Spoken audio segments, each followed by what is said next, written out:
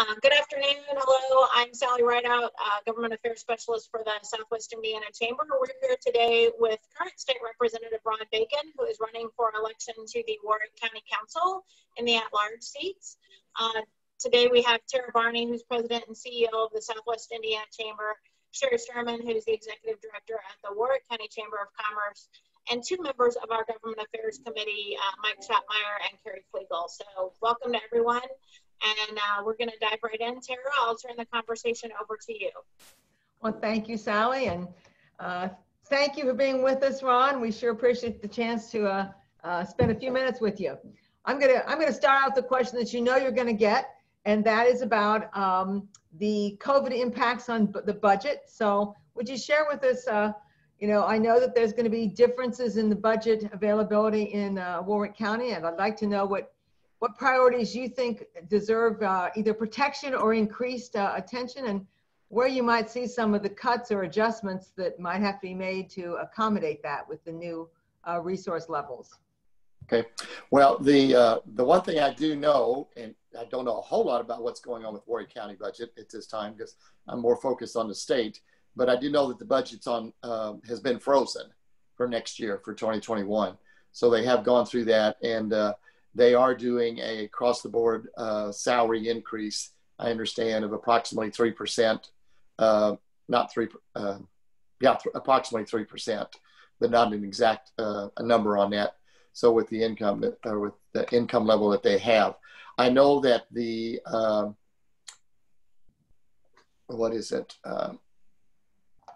the unemployment rate for Warrick County is better than is on the state. It's about 5.6% right now.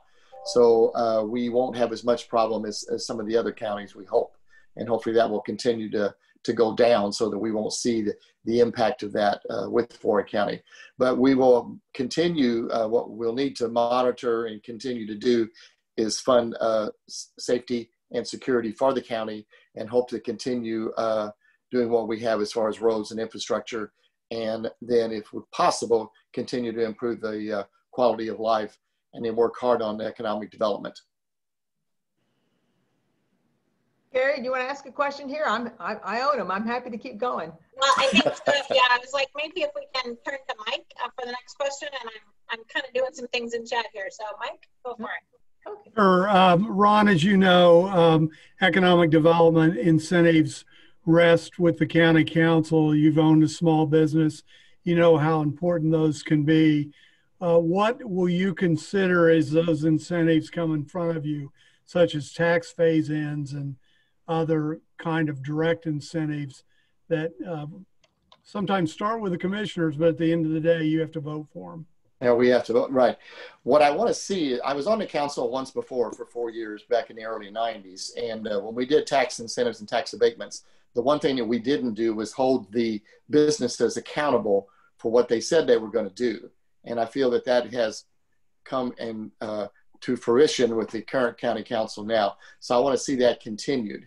If someone's going to come and ask us for a tax abatement and they're going to bring 200 jobs, 300 jobs, whatever, then over a certain period of time, they've got to prove that they're going to be able to do that to continue to get to tax abatement. And I want to see that continued. So otherwise, I feel that finding the right mix for what we need in Warrick County is going to be very, very important. I know with the Warrick Wellness Trail, we're trying to work on that, and some of the other small manufacturing in Warrick County. So that's what I'm going to focus on. So Ron, on that question, would you give just as much incentive to someone who makes giant investments in the new age we're in? Often that's the case, rather than bringing in jobs. So if they make $200–300 million investments, that's critical to the tax base. Would you critical for what we already have? Let's say if Alcoa is already there, and then they're going to bring in $2 or $3 million in equipment and actually the tax abatement for that, then yes, I agree. We need to be doing that for the ones that are already established. And also we need to look at small business. One thing, I was the owner of a small business for 37 years, and that was one of the things we didn't do. We looked at big business, bringing in lots of jobs and that, but we never did a lot of economic development for the existing small business that's already in the county serving the tax base.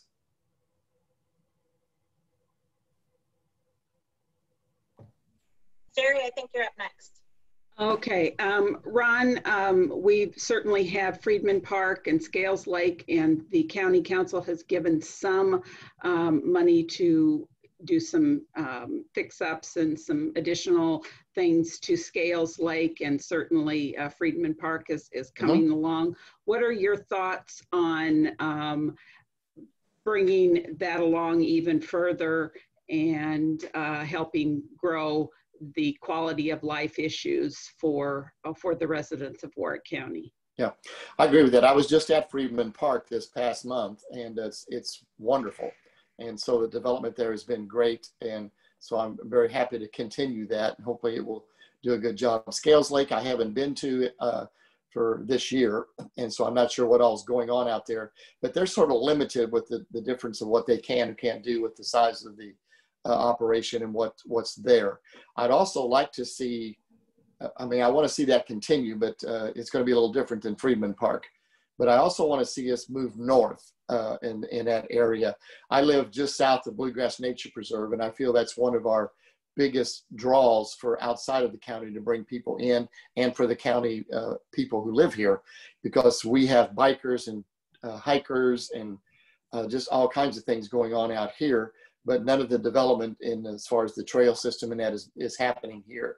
And I've had some talks with the commissioners and some of the councilmen about that's one of the places we need to look. We already own 20 foot of right of way on most of the roads out on Campbell Township that the county doesn't even have to purchase. So all it would be needed would be to able to find the money to put the trails and get that in. So since we have that asset at our fingertips, we need to use it. And things are going good out here. We're very happy to have that. So we need to work in that direction and then work the trails up towards Linville and the Selvin area, where we have a lot of other economic or quality of life development areas to work on. Okay, thanks. Carrie? Good afternoon. What is the priority issue that you plan to champion during your term on the council? Balanced budget. So I think with being on the state rep job for so many years and that, we need to always look at that on a yearly basis as we do the budget. We've got to do a balanced budget. We've got to not spend more money than we take in, but we've got to wisely use the money that we do take in. And then we've got to partner with the state and any other federal issue or grants and things that we can get. So we need to focus on that and utilize as much as possible what we can leverage from the state and from the federal government. So to help the county as well as we can. Because Warren County is growing. It's still growing. And it's doing a great job. It's second or third fastest growing in the county, in the state rather. And in the end is doing quite well. So we want to continue that. I think that's well put, Ron, and having Warrick County succeed is great for our region. So that's a good observation. I'm curious, we've all been through, 6 months that we never anticipated, and there've been some learnings from the COVID experience, to say the least. Oh, yes. Are there things that occur to you as you think about this role that you're moving to from the legislature that will change the way we manage government? Well, I hope so, to a certain extent. I mean, I think we can always improve no matter what, and we learn from what is going on. I've had many talks with the county health department, working on how to procure the PPE and equipment that they need to operate under the COVID instances and to help out the other businesses to educate them. We probably need to work really a lot harder on education.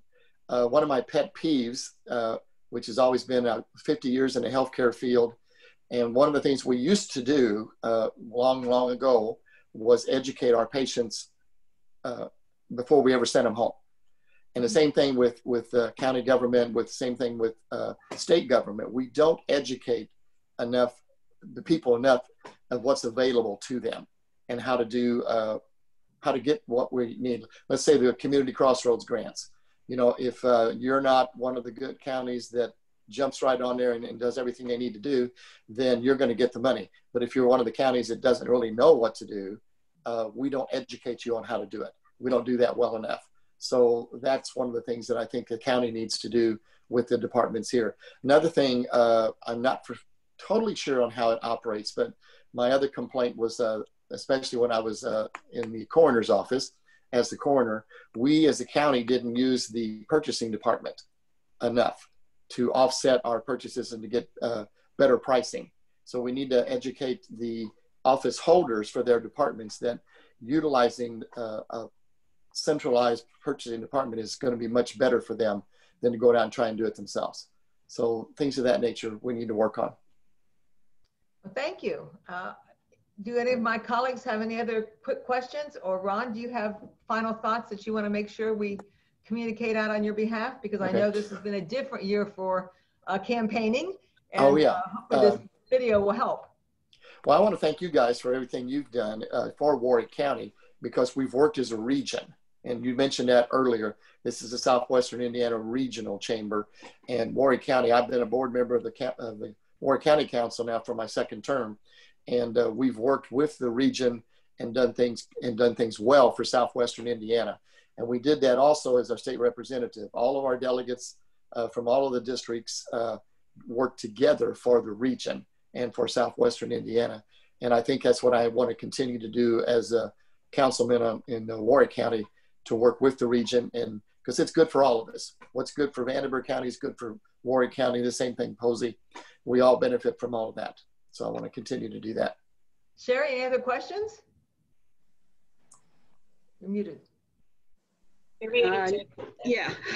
I don't know how much time we have left, but I guess I will quickly ask, Highway 66 and Grimm Road, we have been advocating for a stoplight for years, and and it still seems to be caught there. We know we have hotels, we know we have other businesses that have said, you know, if we can get that in there so that they can get in and out in a safe way, that we would have additional development.